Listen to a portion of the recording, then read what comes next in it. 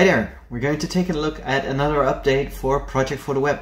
Assignments is now available. That is time-phased assignment data on a resource level for tasks. Very excited about this, so let's see what that does in the application itself. Now before we dive into what we can do with Project for the Web, let's have a brief recap of what you can do with Microsoft Project. In Microsoft Project, we know what an assignment is, right? It is the combination of a task and a resource, and work or effort, as it's called in Project for the Web, will be on that assignment level. So in Microsoft Project, I created this project called Assignments Comparison, and I have a list of people working on this project, as well as different percentages of allocation. So Erik and Dave work 100%, Wendy works 80%, which means roughly 4 days a week. And then we have Lou, who is working as an advisor in this project. So he just works 1 day a week for this project.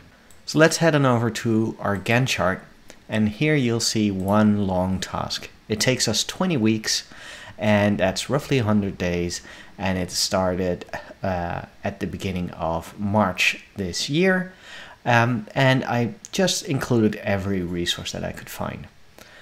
So let's select that long task, and let's open up the view pane and then the details. In the details pane, you'll be presented with the tasks form by default, but we can also change that, for instance, to the resource usage. And if I look at that, I will get a list of every resource and the task that they're working on. And this gives us our assignment or time-phased assignments throughout the project. Now this is the resource usage view, and we also have a task usage view. And here you'll see work that's being done by Erik 100%, by Dave 100%. Lou just works 8 hours a week for this project. Now the beauty of this view is that we can change the allocations. So I can say that in the weeks of May, Lou will work less on the project.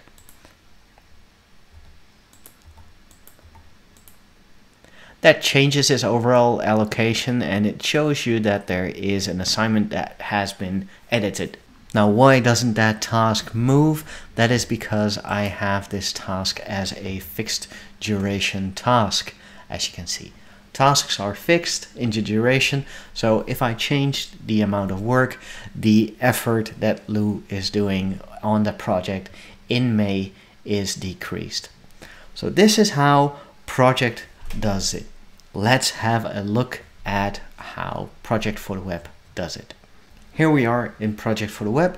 I have assignments test, a small project created by using the simple project template, and I started assigning myself as well as Gerwin, as well as Peter Kestenholz and the other Erik from Projectum, and these tasks now have assignments. Now for a single user on a task, effort is very easy, right? We'll see effort, and all the effort that I'm doing will be allocated to me as a person. Now if I increase the amount of people working on this project task, what I'll see is that the effort is increased as well. 2 weeks of work, 200 hours of effort. Great, that would be equally divided by the different resources. Now we have a couple of tabs open here. We have the board view, the timeline view, charts and people, and we already know these, right? But now there's these ellipses, and if I open that up, I see the assignments as an option. That is new, so let's click on it and see what we get. All right, so this is the new assignments table, because it's not really a view, it's more of a table, right? So I'm calling this a table. So the assignments table is currently ranked as a resource first. So we can compare this to the resource usage page in Microsoft Project. One big difference between project and the project for the web is that there's a limited set of values here. We see that there are 7 columns and nothing more. So this real estate is not being used. If we compare this to what we have in the timeline, for instance, the timeline has this nice little bar here, or the scroll bar here, so that you can move between the different dates. Now, one thing I noticed when I was working here is that they changed the look and feel of the summary. So the summary now looks a little bit nicer, I think. I at least think it's nice. So what we're seeing here is the timeline has that scroll bar. Charts doesn't need it. Board doesn't need it if you don't have a lot of values in the board. Yeah, we know that we can group by sprint nowadays. The grid doesn't need it as long as you don't have added columns, but the assignments table is currently limited to 7 values. Now these can be either daily or weekly values, but still it will only show you the 7 values that you have in here. Going to a next or a previous time frame will increase the value, will move to the next 7 or previous 7 values on this grid, on this table that we have here. So for instance, we have the 16th of April. If we move to the next set, we'll see the 23rd of April being the first value here. Now, if we move to a go-to date, be aware that if I select the 19th of March, that will be the second column in the list. So you'll always be presented with the previous week or day and the current and next 5 values that we have here. Now, one thing I really like about this page is that we can also group this on the task level. So here we see a task that Peter and I are doing together. So let's find that task in the time frame, and I can change the allocations for myself as well as for Peter. Now let's have Peter's engagement and see what that does to our grid. So this will be 20, this will be 20, and this will be 8. As you see, the effort is decreased on the task, but the duration that we're doing this task hasn't been changed. It is not possible to change that directly in this cell. Going back to the grid, you'll see that the work that Peter and I are doing is decreased in the amount of hours. 180 hours in total, and if I go to my assignments, that corresponds nicely to the 120 hours that I'm doing and the 60 hours that Peter is doing.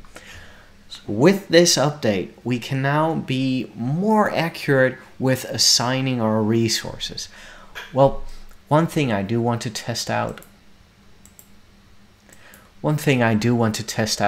is what will happen if I increase the amount of work and extend the finish date of the project task. So let's do that right now. I'll increase to 20. I'll increase to 20 once more, and I increase once more to extend that date.